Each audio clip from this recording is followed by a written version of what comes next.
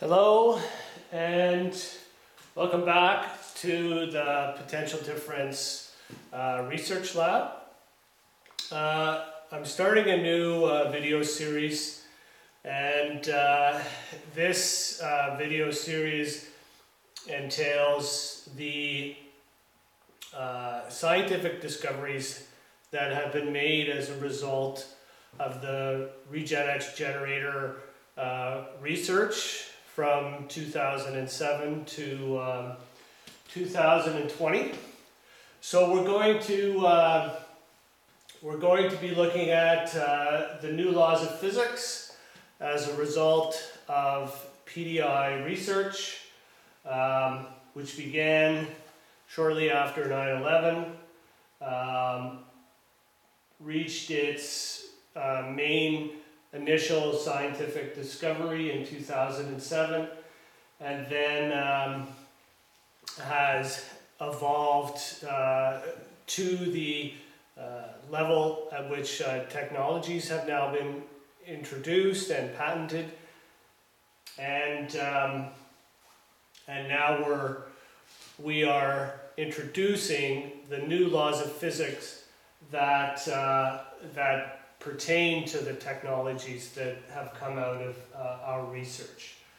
So the first law of physics that we're going to be looking at is LENZ'S law, and our research corrects LENZ'S law, how the physics community basically has gotten everything wrong with regards to electricity and magnetism and its inclusion under Newtonian mechanics, basically for close to the past 200 years. Why the global physics community's explanation or claim that negative work can be performed by a generator without energy, why these claims are wrong.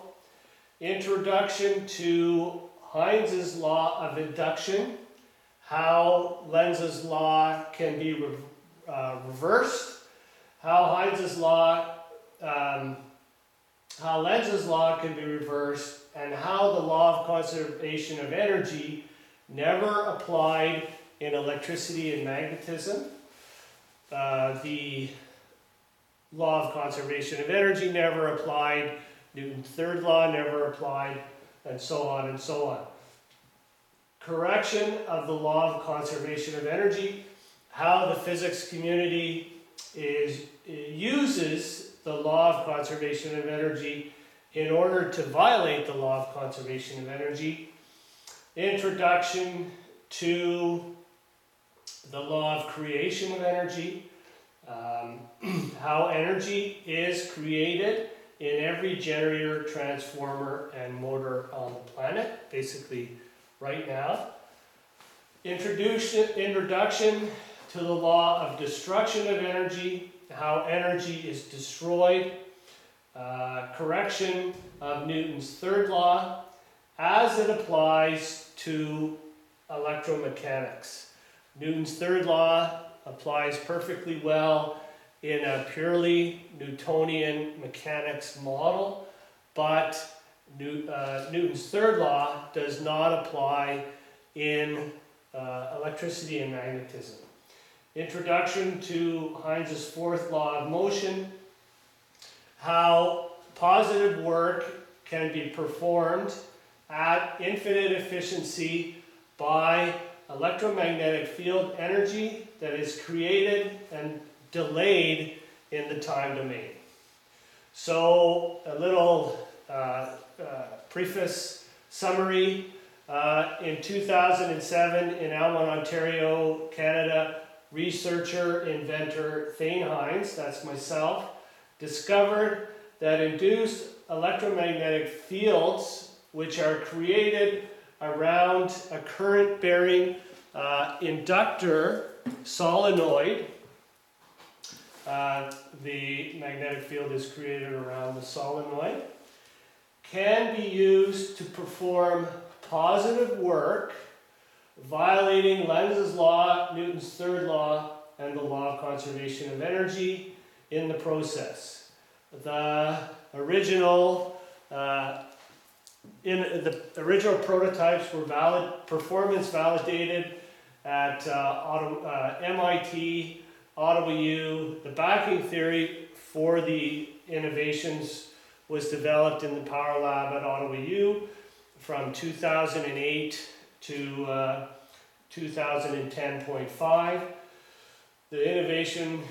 The prototypes were validated at Concordia University, McMaster University, University of Waterloo, and several others. The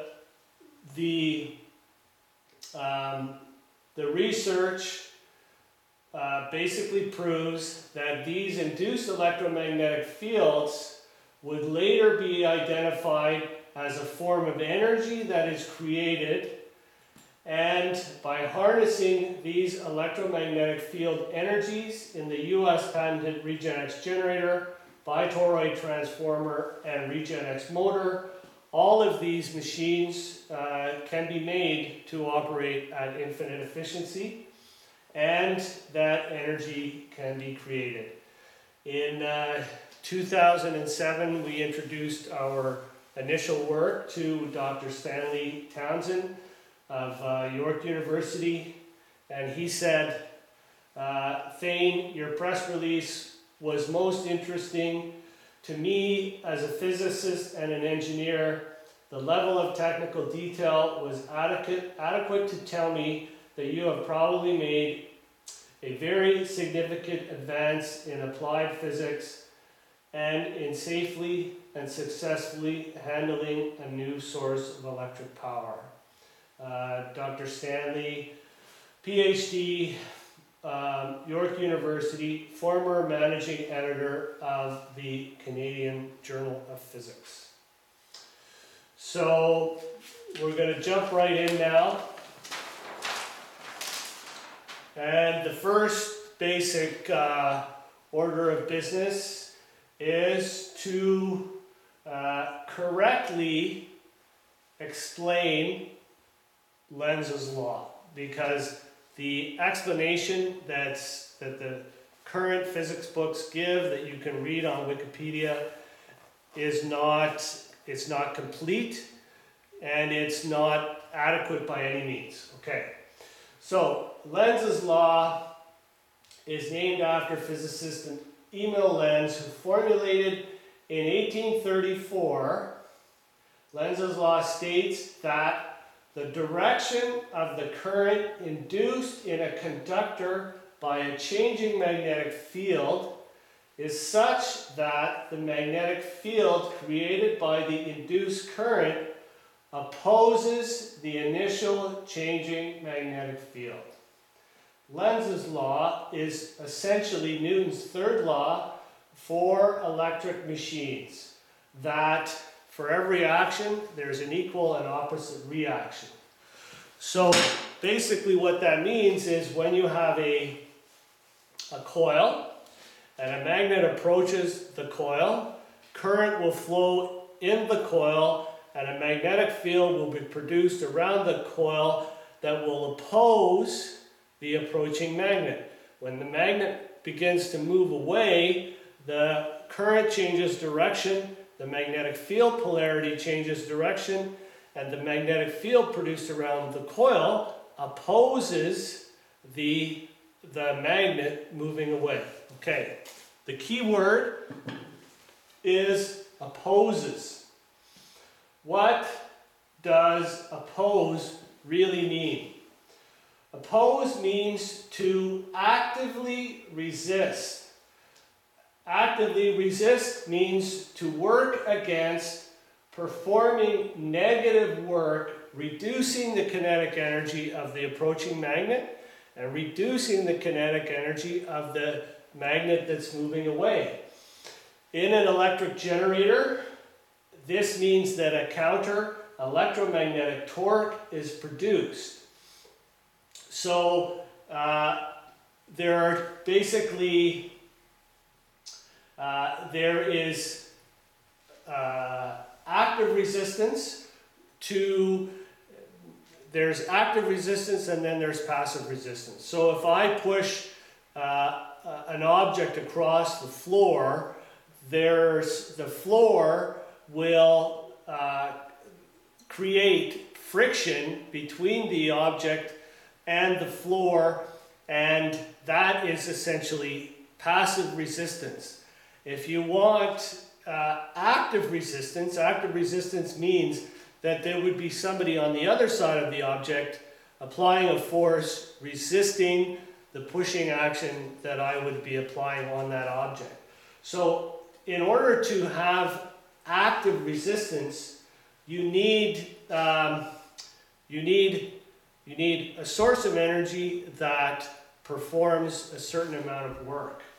So let's begin to rewrite Lenz's law, focusing on this word here, opposes. So when we rewrite Lenz's law correctly, the direction of the current induced in a conductor by a changing magnetic field is such that the magnetic field created by the induced current performs negative work, reducing the kinetic energy of the initial changing magnetic field. And the negative work is performed by a counter electromagnetic torque, which is produced around the coil. So now if we include the work energy principle in Lenz's law, the work energy principle basically states that the change in kinetic energy of an object, the change in the kinetic energy, the reduction in the speed of the approaching magnet,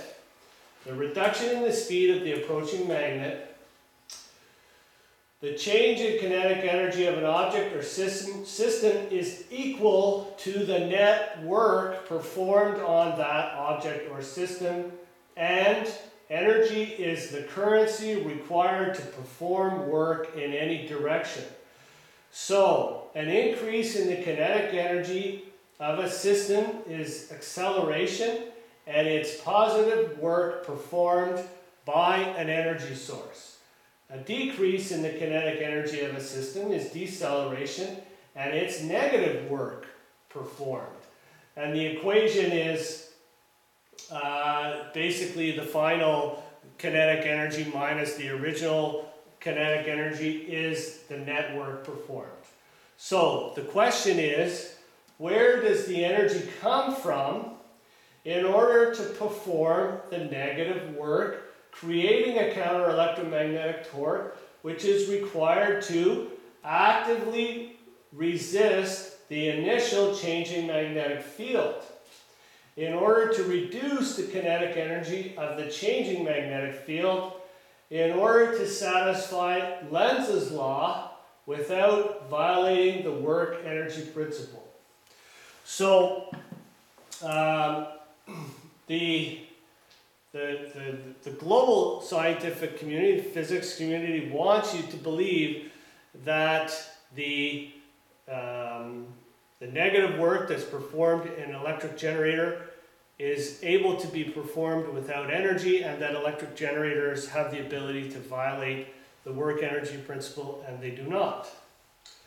So the global physics community, their answer is energy is not required to perform negative work, nor is it required to create a counter electromagnetic torque. Negative work can be performed by an electric generator without energy, and all electric generators are able to violate the work energy principle, and they're also able to violate the law of conservation of energy. Energy in equals energy out. And energy cannot be created, but work can be performed without energy. So the global scientific community wants you to believe that energy can't be created, but that work, negative work, can be performed without energy, which is impossible.